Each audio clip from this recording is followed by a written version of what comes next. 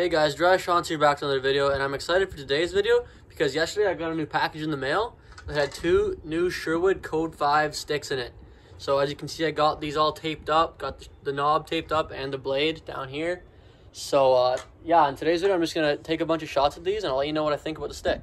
Let's go. Eyes in the sky, gazing far into the night. I raise my hand to the fire, but it's no use, 'cause you can't stop it from shining through. It's true, baby, let the light shine through. If you believe it's true, baby, won't you let the light shine through for you.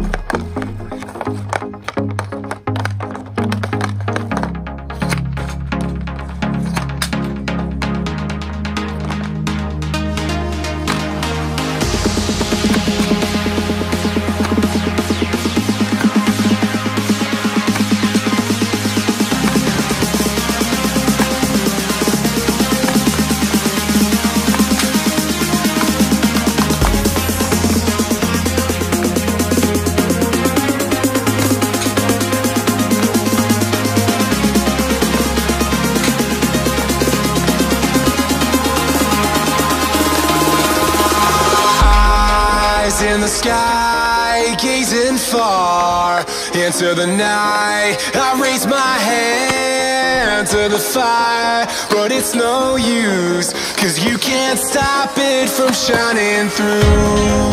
It's true, baby, let the light shine through. Okay guys, so I just finished taking some shots with the Sherwood Code 5, and overall it's probably one of my favorite sticks. Previously I have had one of their sticks, it snapped a few weeks ago, so when these two new ones came in, I decided I was going to make a review on them. I found that this Sherwood stick feels a lot different than what Sherwood sticks typically feel like, just because of how light it is and also because of how quickly the shots come off the blade. It's a fairly balanced stick and I felt like shots would come off really quick, and I could get that quick release just like my other CCM and Bauer sticks. In my opinion, this is Sherwood's best stick that they've made so far, so if you get a chance, I'd highly recommend you go to your local store and try out this stick. Okay guys, that's it for today's video. Thanks for watching, and it would mean a lot if you left a like and if you would subscribe to my channel, and I'll see you guys next time.